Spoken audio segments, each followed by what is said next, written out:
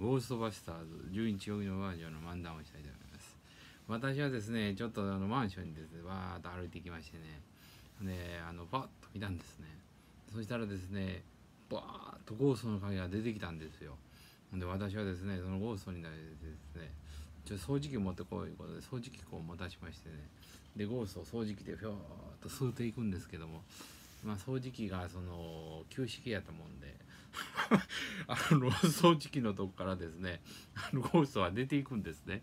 で意味ないんですけども、それでですね掃除機をちょっと良いのにしまして、でまたそのゴーストがバーッと出てきまして、でそれをゴーストにずーっと吸ったんですよ。そしたらですね掃除機の中にですねゴーストがたまりましてね、で私はですねそれで掃除機をどうするかと言いましてね考えたんですけどね、でそのゴーストをですね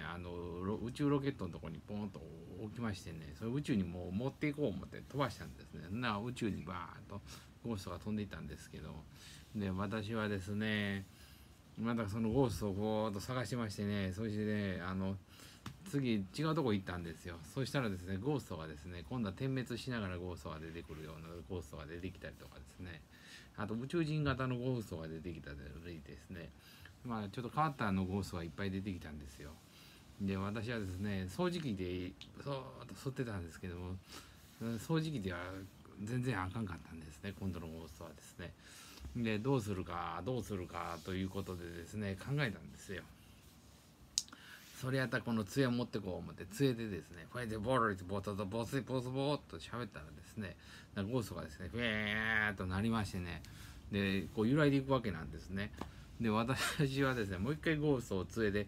でボロリボツボツボーっと言いましたらね、ゴーストが杖でわーっとポトッと消えましてね、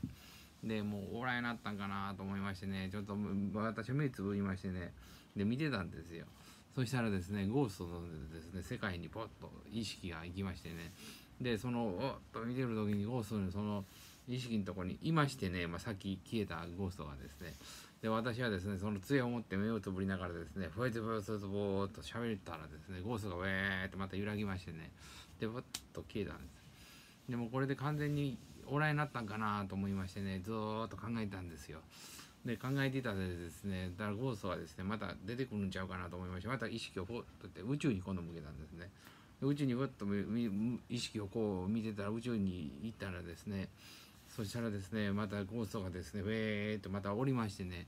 でまた杖を持ってですねこうやってボツボツボツボツビシッと言いましたらね、ゴーストがですねウェーっと揺らいでいきましてねポトッと消えた。それぐらいゴーストバスターズって大変なことなんかなと思いましたね。でいろいろと聞きながらですねゴーストの話を聞きながら探っていくこともしましたけども、いろいろその経緯とかゴーストになった経緯とかですね、でそういうのを探っていくとそのゴーストのそのなんか不思議な体験しましてね、で私はですね足にですねちょっとゴーストがふわっと来ましてね、そのゴーストの足に来た杖でですねフェーでボソボーっと言いましたらね、足からゴーストがバーッと抜けましてね、足が良くなったんですけどね。